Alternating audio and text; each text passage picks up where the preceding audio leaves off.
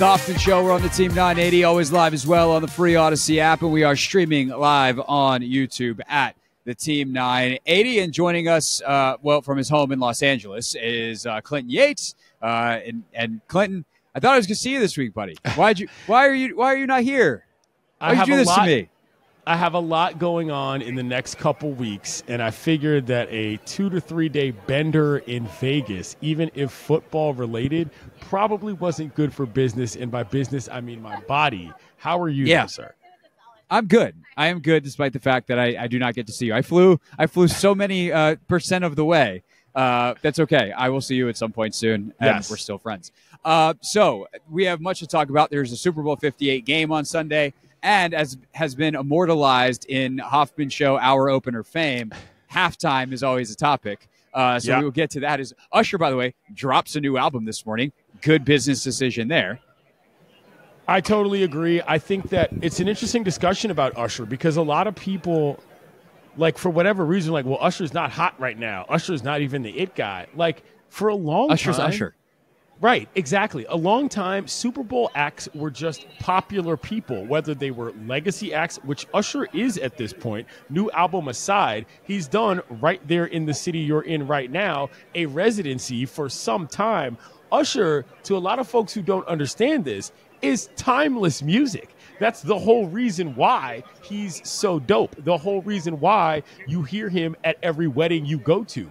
Usher is the truth. So I love this choice. I saw a rumor today that Justin Bieber might be joining him. I don't need that personally, but I like the idea of Usher being there, especially when it's in Vegas where he has made a second home in the last couple of years.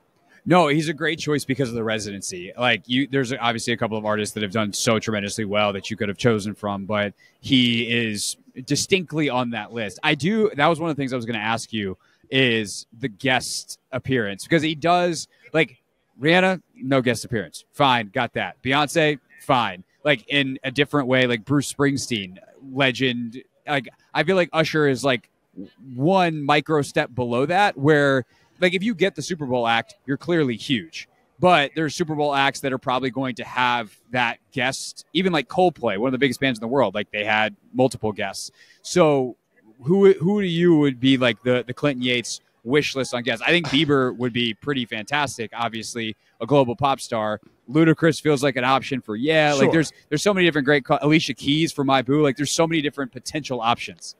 Well, if he's going to do his actual duets in other songs with most people, which are, in fact, his most popular songs, well, then all of those are on the table. I think that's a question from a playlist standpoint. Like, what's he going to do? Is he going to go back to, old school stuff, or is he going to play the hits, so to speak? If he plays the hits, I think the most likely person you see come out would probably be Ludacris, because that's also, I saw a theme the other day where a guy wrote, he said, "Oh, Usher's playing the Super Bowl." Yes.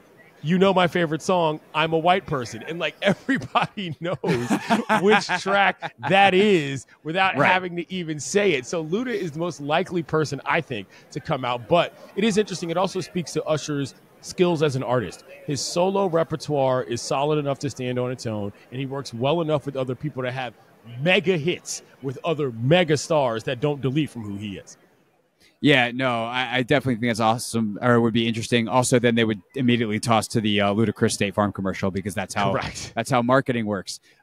So, any particular predictions on set list, opener, closer, must have, banger, etc.? Oh, that's a good question. I mean, the truth is, I don't know the answer to that. I mean, like, the thing is that at this point for me, Usher, just seeing Usher, it's not really about the playlist to me. I just feel that he's one of those guys in the music industry that when we look back in 50 years, we're going to say, wow, he gave us a lifetime. He gave us an entire body of work that literally has been since he was 14 years old. So I don't necessarily know that I have a favorite Usher song. I kind of want the auntie family reunion moment where everybody says, "Look at Usher, baby. He came out there, This young man did it, and he can have his flowers while he's still not only with us, but able to move around and rock that stage too." That's more important to me than any particular song he plays. And make some money off him, because he just dropped a new album. So, correct. That's the right way to go about it. All right, Clinton Yates, of course, ESPN. with us. You can catch him on ESPN Daily, the podcast. You can catch him on ESPN frequently. That was a play on words on Around the Horn. All right, now time to go into the sporting event itself, the reason that allegedly we are all here. I don't know. It's been a weird week out here to kind of get the vibe check of the week, right? I feel like a lot of people have been shifting towards Kansas City because of Mahomes. And then all of a sudden there's a little bit of a late week pushback towards San Francisco where folks are like, I don't know. They're really good, which, they're in the Super Bowl. Where are you at on the game? I am in the camp of, and I said this on television yesterday, until proven otherwise, there's no sensible football reason to bet against Pat Mahomes. Now, there's a lot of people who don't necessarily care for the Chiefs. There's a lot of people who don't seem to think that what they do is sexy enough from an offense standpoint, particularly coming up against the 49ers, who have so many weapons, who do so many different things. You think to yourself, well, if I don't otherwise have a rooting interest, I'd probably like to see the football the 49ers play more than I would like to see whatever the Chiefs are doing, dinking and dunking, and there's Kelsey again and open in the end zone. It has kind of a repetitive element to it that, in fact, reminds me a lot of the way that the Patriots used to play.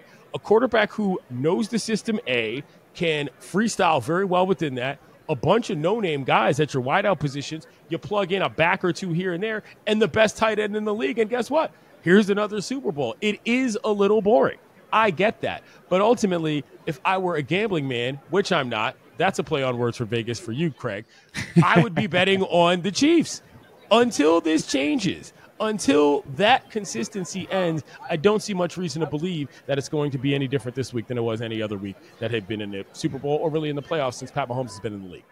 Right. And the thing about the wide receivers for the Chiefs that I think is interesting is it's not like Belichick just didn't care. He's just like, we'll figure it out. I don't know, be careful because Julian Edelman was walking around earlier, but they figured it out with Julian Edelman. They figured it out with Danny Amendola. They figured it out with all these different guys that are completely unheralded. They were good at scouting specific skill sets for what Brady wanted, that underneath quickness, and then the big tight end, obviously, with Gronk. But, the Chiefs in back-to-back years took receivers in the second round.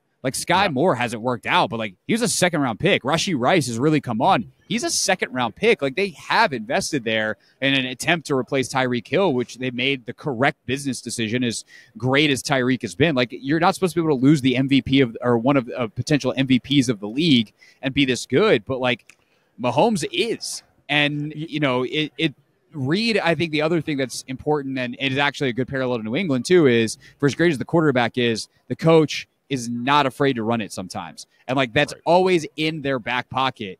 And, we saw it in New England in certain games where they would just run the mess out of it. And in this playoffs, Isaiah Pacheco has been one of the most important guys. I think one of the big parts about this, too, is that people fool themselves into thinking that sexy is better. And what we found a lot in football, at least in the last 10 years, is that, some of these boring teams are really good, and that's just kind of how it goes. You talk about that dink and duck offense. You talk about what they do with guys like MVS. Yeah, they're not going to blow you away. They're not playing Madden football. You know what I mean? But again, Patrick Mahomes as a leader is the kind of person that I just don't think it makes sense to bet against because A, he's been there. B, he's won it. C, he's the better quarterback. This doesn't need to have all of these mysterious X factors when it comes down to a lot of things. The give it to the good dudes offense often works best, and the Chiefs do that about as well as anyone. With that said, outside of the quarterback, the Niners have better dudes. Because sure. I think I heard a stat that they're 20-3 in their last 23 games when McCaffrey and Debo actually play. Maybe it's McCaffrey, Debo, and Kittle. But them dudes are healthy. And I do look at the lull that the Niners had this year, which is pretty much the only time that they haven't looked like the best team in the league. Obviously, Baltimore had something to say about that, but they're gone. And that is when Debo was out. And that's the thing that I kind of can't get over is offensively. Well, yes, the Chiefs' defense has been fantastic. The Niners' offense, when they have all their dudes, hasn't really been stopped this year, hasn't really been slowed down this year, maybe a half at a time like Detroit did. But it just shows you, Kyle figured it out. And to me, Kyle and kind of where we see him by Sunday night is one of the fascinating elements of this game because I feel like it could go anyway. If they have a big, high-profile coaching mistake, that's a big thing on his resume all of a sudden of 28-3 and this and, a couple of things that happened in that first Super Bowl that they played. And then if it's just Mahomes beats them, it's he becomes Patrick Ewing to Michael Jordan in the 90s. And if he wins, it's wow, he is the best coach in the league. He freaking beat Mahomes. Perhaps, but I do think that he, as far as all of the people involved in this game, has the most to lose and gain from so-called legacy Twitter. You look at some of those guys that play on that San Francisco team, and they've already got, I think of George Kittle, I think of CMC, I think of even to some degree Bosa. They've already got, and he's on the defensive side, obviously, but they've already got their personal legacies cemented. Nobody's going to look at them and say, oh, they didn't win a ring, they were bums, or they don't deserve to be in whatever. Those are Hall of Fame guys. Yes, those are Hall of Fame guys. Kyle Shanahan is not there yet.